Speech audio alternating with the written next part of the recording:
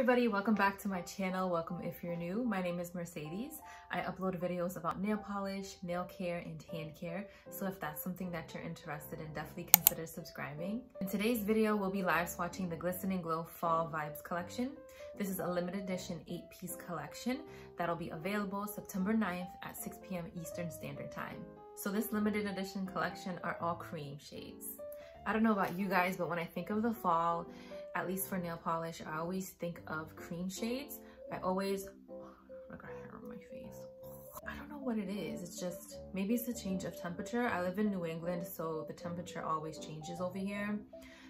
So maybe the cooler feeling, I don't know, creams just make me feel more snuggly. I don't know. I always make a seasonal rack, so I know this seasonal rack will definitely consist of more cream shades. Usually I reserve the cream shades for like my mainstream polishes, but I do have cream shades from my indie brands as well.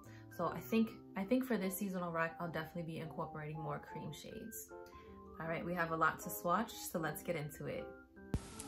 All right, first up we have Afghans and apple butter. This is described as a pale mauve cream. I'm going to sound like a broken record literally throughout this entire video because the formula for these cream polishes are absolutely amazing. So Afghans and apple butter, just needed 2 coats. Here it is with a glossy top coat. Honestly, like you could probably even get away with not wearing a top coat. It dries down so glossy. Pictured are 2 coats of Afghans and apple butter with a glossy top coat. Next up we have flannels and feasts. So this is coming off a little bit brighter in the swatch. You'll see in the picture that it's a little more muted, but it's described as a radiant orchid cream. So again, 2 coats and you reach full opacity. And I'm not kidding you guys, like I probably waited 5-10 minutes before applying a top coat just to see how long the length of the shine would last on its own. It's crazy. But you can see how it's a little more muted, but it's still a gorgeous shade. So pictured are 2 coats of flannels and feasts with a glossy top coat. Next up we have spices and sweaters, and this is described as a pumpkin spice orange cream. Builds up beautifully on that first coat. Sometimes with lighter colors like these, you may need to build it up in 3 coats, but this one built up in 2, and even on longer nails, I would even think 2 is fine. Again, another polish that dried down super glossy, and I was almost tempted not to use a glossy top coat, but I did anyways, just for the photos. Pictured are 2 coats of spices and sweaters with a glossy top coat. Next up, we have turtlenecks and touchdowns, and this is described as an indigo cream. I love the name of this polish, touchdowns. When I think of fall, I think of football season. From New England, I'm from New England, so the Patriots obviously are big up here, and this is a perfect shade to match their team. Again, beautiful coverage in 2 coats, dries down super glossy. You do want to be careful because this will cause a little bit of staining. I had some staining in my cuticles because the color is so rich. So just be mindful when you do apply it. You may want to double up on your base coat. But pictured are 2 coats of turtlenecks and touchdowns with a glossy top coat. Next up, we have hayrides and hot cocoa, and this is described as a rose taupe cream. I love dusty shades for the fall. This one built up beautifully again, 2 coats, dries down super glossy. Like I said, I'm going to sound like a broken record here, but I can't see anybody needing 3 coats for this polish, even longer nails. So you can see right here how shiny it is. So I didn't apply any top coat just yet. This is dried down. Look how glossy that looks. Pictured are 2 coats of hayrides and hot cocoa with a glossy top coat. Next up we have Soup and Snuggles, and this is described as an olive green cream. So you can see it's really building up on that second coat, and you can kind of see towards the right that there's a little bit of like patchiness, but that self levels on its own. So here it is in 2 coats, no top coat just yet. So again, super glossy. This kind of reminds me of split pea soup, which is probably the reference to this name. But pictured are 2 coats of Soup and Snuggles with a glossy top coat.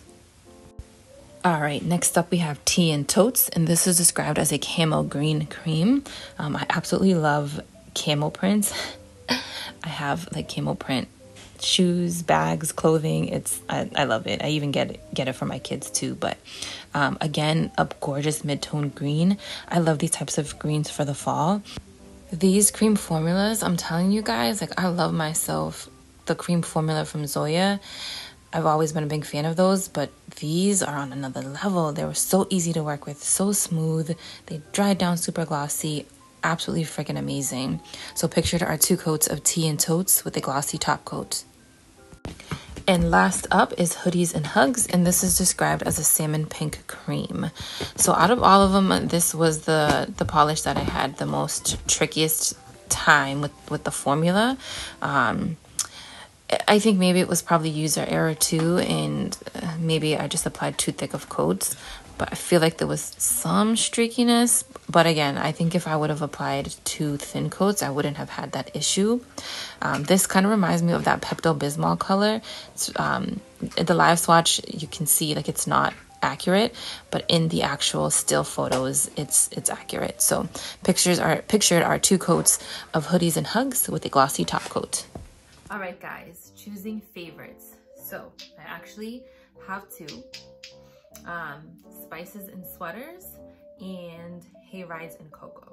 So I always love a good like pumpkin-y orange, burnt orange type of shade for the fall. So this obviously was going to be a must.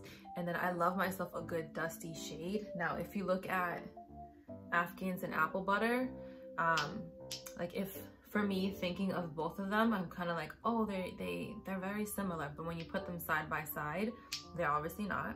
So you can tell that Afghans and apple butter is a little more on the brighter side, more pastel leaning than hayrides and cocoa. Hot cocoa. Hayrides and hot cocoa. It's like a tongue twister.